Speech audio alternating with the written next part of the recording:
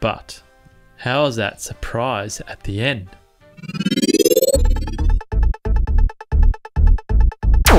Welcome to another episode of Neon Radio. I'm Reece. And I am Dan. And this week we're doing WandaVision Episode 5. Wanda confronts Sword and continues to raise her rapidly growing kids whilst also addressing Vision's worries when he grows suspicious of the neighbor's strange behavior. Good episode. It's a good episode. Giving us more nuggets and gems. They keep raising the bar. It gets better and better. There's more and more to deep dive into. Yep. And the theories are going crazy. And I'm actually happy they're not going the Lost route. Yeah. Not adding more that it's confusing. And it's like when they're writing this show, it's like they know they have a path. A destination. Yeah. Like when I watched Lost, it was like, let's just make this up on every They every don't week. know what's going on. That's the feeling I got anyway. Yeah. There's a polar bear. Where? Yeah. Why? The trees are shaking. What? Never explained. Yeah. This episode is fantastic, and it definitely goes the distance to bring you more in the route that it was heading. Yeah. In the sense that, we do get the sitcom, but we also do now get everything outside of that as well with Sword headquarters and everything. I'm so glad they're doing it like that because I would have been... in the podcast, I was getting bored of the constant sitcom thing. I need action. I need something occurring. Mystery and yeah. My attention span can only be measured in that of nanoseconds. So at the end of the day, I need something to be occurring finally at some point in time. So does that mean you're like a baby? I'm like, what did you say? Like a baby? What did you say? See? That's it. See?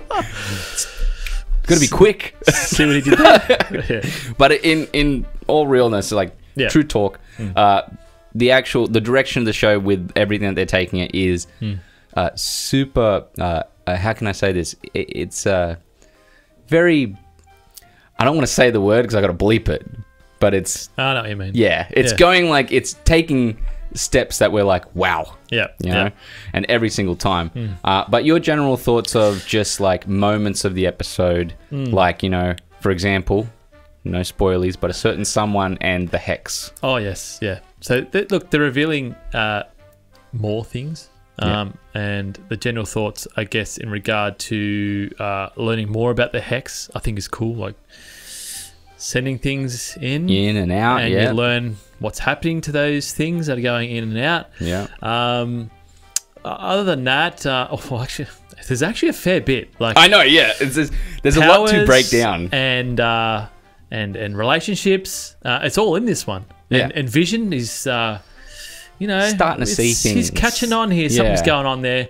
Agnes, again. Yeah, she's just a mystery. Yeah, she is. Everything's a mystery for the show. It's really good. But and again, amazing performances. Yeah. It's well shot. It just wants you coming back every Friday. Yeah, it does. It's a show that pulls you in, and every week, me and my girlfriend sit down and watch it, and we love it. We just we can't wait to watch the next episode and see what happens.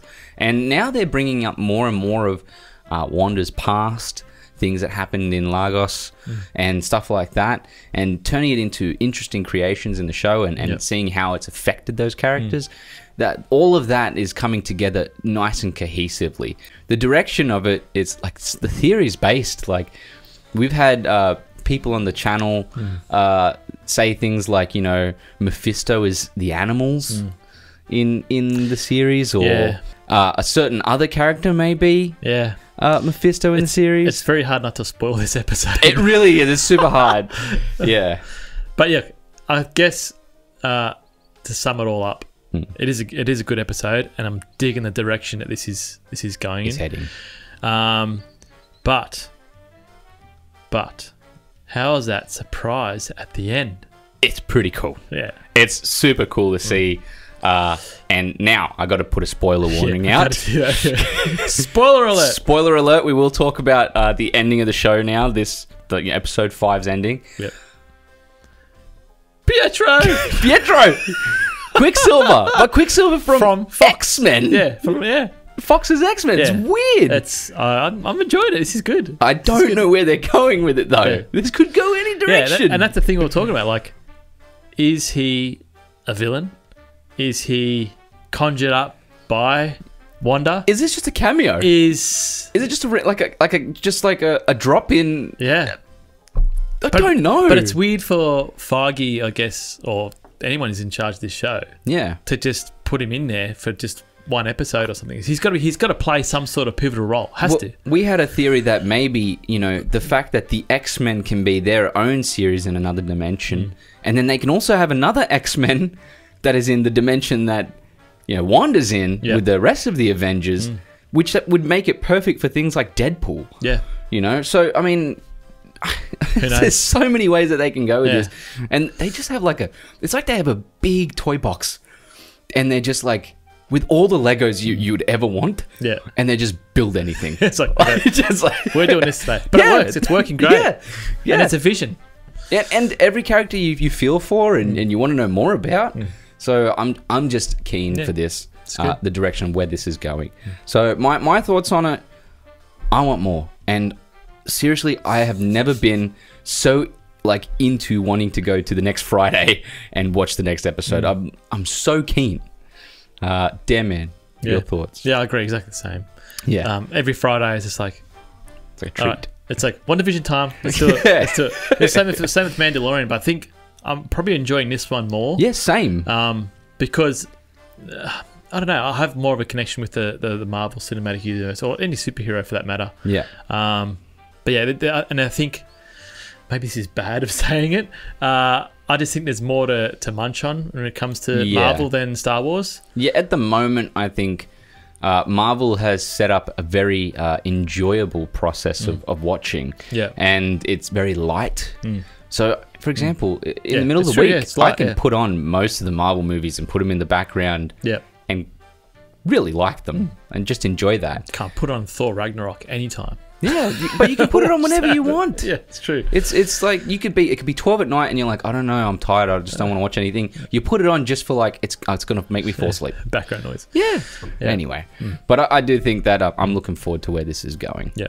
Don't forget to like and subscribe to the YouTube channel and check out Neon Radio Podcast for more in-depth, spoil-filled reviews.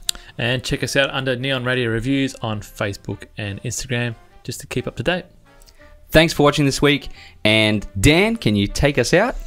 Damn it, I'm going into the hex. Goodbye.